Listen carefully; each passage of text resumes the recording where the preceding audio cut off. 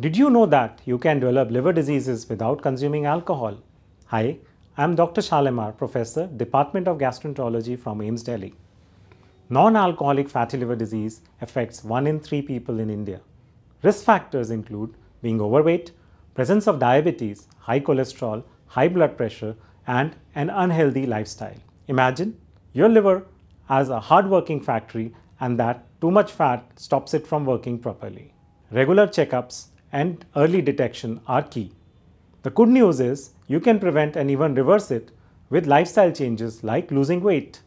Start eating more seasonal fruits, vegetables, and whole grains in your diet.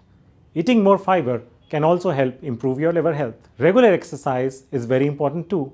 Try to walk, jog, swim, or do yoga for at least 30 minutes most days.